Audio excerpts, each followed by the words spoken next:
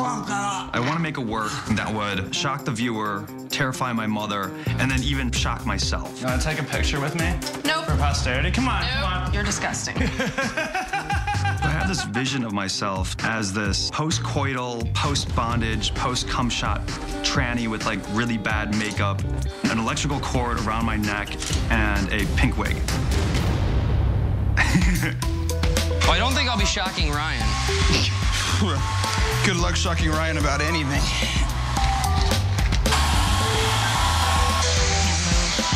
What's going on, Tom? Decapitating my thumb. Gross. A phobia of mine is losing a limb or having a limb severed or amputation. Maybe when I was a little kid, my dad was like, you can cut your fingers off if you get too close to that handsaw. It's so awesome. I thought it would be interesting to use my thumb as a vessel for excess material like hair, fingernails, spit, blood. It's not like just an image. There's a soul behind it. They're really gross.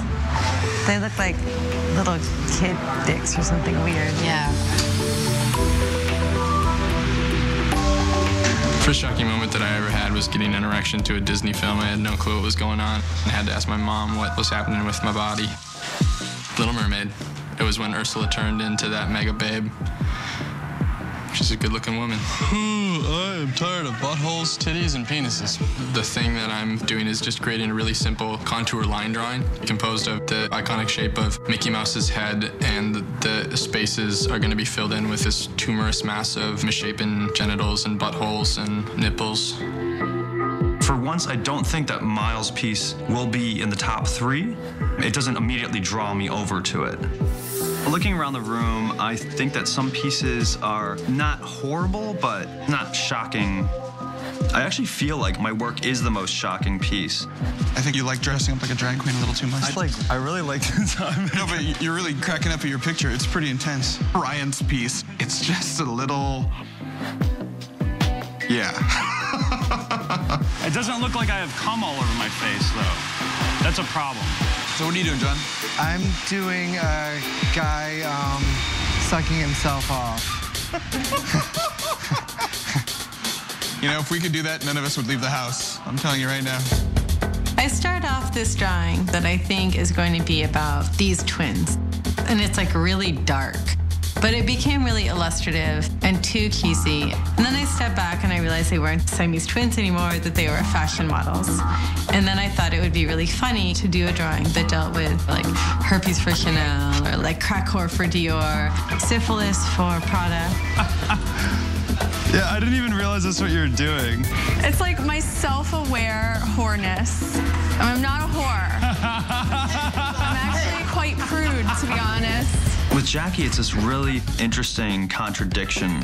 Her work is this sort of feminist stance, while at the same time, she's doing this piece which is dealing with her own body and with the male gaze. That one's gonna say like, for your eyes only or something. She both like hates the fact that there is the male gaze, but at the same time, she's obsessed with it. Don't get any ideas. There's nothing going on. You're supposed to be a little boy. Brian, why are you spooning me? Bring the bottoms of your feet down here. I put Ryan and Jackie in the bed to use their feet as the priest and the little boy, mainly because Ryan's got big feet and Jackie has the littlest feet. Yeah. You know, we're doing this picture that's supposed to be so shocking in subject matter and so taboo, but we're just giggling and having a good time. Was it good for you? I think I'm good. I don't know if they were uncomfortable. I think I was a little bit uncomfortable. Oh my God. Comfy little spoon. I'm comfy. Hopefully I won't like pop an eyeball out doing this or something. Although I guess that would be shocking. I pretty much have been freaking out all day because I'm not sure where the work is gonna settle. But I know that I wanna create a housing for my character. I don't know, I was gonna just try to like slide it in and then prop it up and throw beaded glue on both sides. Okay. I'm thinking about the structure as a kind of primitive space, something that was designed almost by an insect or an animal. I don't understand what you're doing. I'm not sure. Nao is putting her heart and soul into something, but I don't know what it is. I'll call you when I need more help. But she's very driven and very strange. It's like it's out of control. Hello, everyone. Yay! It was so wonderful to have you all at my place this morning. And I hope that you've all enjoyed meeting Andres Serrano. Yes. Oh, yeah. I'm here for my studio visit. I think I will start maybe with Jacqueline. What can you tell me about your work here? I wanted to take low-resolution camera pictures and elevate it by presenting it in a context of, like, high art. First of all, I think they're gorgeous to look at, and they certainly give you a rush of blood, to put it mildly. This being said, I am not totally sure whether I see the truly provocative side of it. Well, I was also thinking of, like, maybe adding text that you would see, like, from these cell phone texts and putting it on as well, but maybe not. I think it might be worth your while to still experiment, but at the same time, I'm just trying to think how the judges might react. So, No, but I would really love a critique with Andres Serrano, so I want to push harder. Well, you have two ways to get a critique. I don't want to be on the bottom. If the judges don't like this piece, it would really make me question if I am going in the right direction as an artist. Coming up on Work of Art.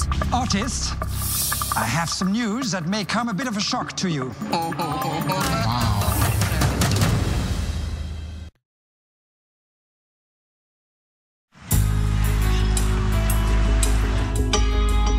Jamie Lynn, so tell me, how do you view this work as being really provocative? I'm doing kind of a comical modern-day rendition of The Last Supper. Christ is in the middle of this catty dinner party. There are Victoria's Secret angels and drunk girls, but in the middle of all that, they all have weapons, and they're about to either shoot him or hang him or do all of these sorts of things.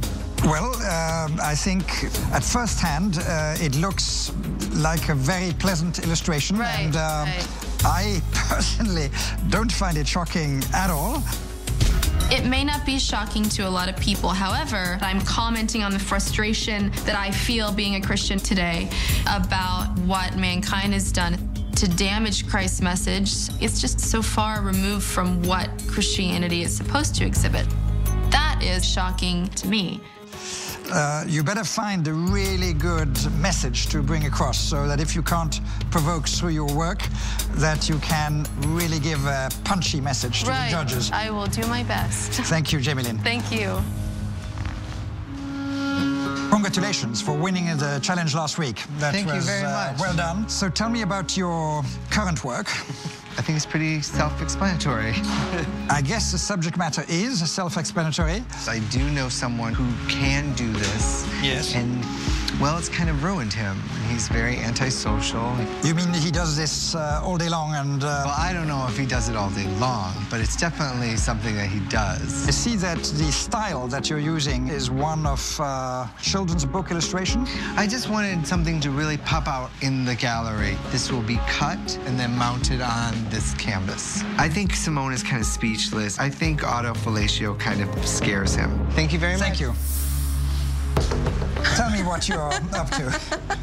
Well, I'm not even sure myself. I'm in the process of sort of going into outer space and coming back with some information. It's gonna be pretty wacky. Because this stage, I must admit, I don't understand yet what you're trying to do, so... Yeah. I could take you over to the basic structure and let you see what I am up to. Okay, I would love to see.